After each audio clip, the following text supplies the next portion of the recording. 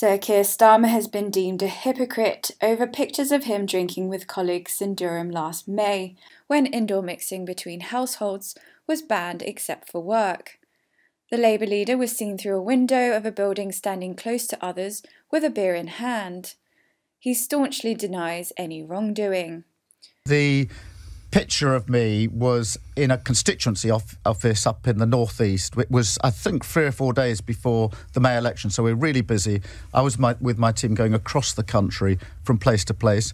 We were in the office, working in the office, and we stopped for a takeaway, and then we carried on working. And that is the long and the short of it. There was no breach of the rules. There was no party.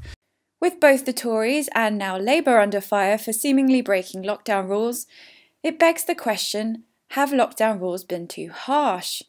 Jacob Rees-Mogg told MPs last Thursday a future inquiry about COVID should look at whether regulations were too hard on the British public, highlighting Brits who have suffered socially distanced funerals and couldn't visit lonely high-risk relatives.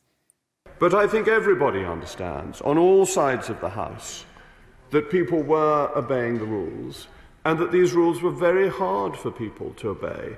I received a message last night from a friend of mine who was unable to go to the funeral of his 2-year-old granddaughter.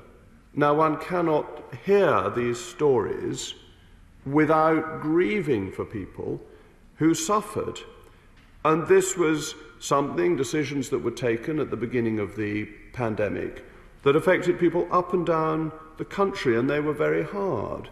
And we must consider, as this goes to an inquiry, and we look into what happened with COVID, whether all those regulations were proportionate, or whether it was too hard on people. Valerie Brown, The Sun.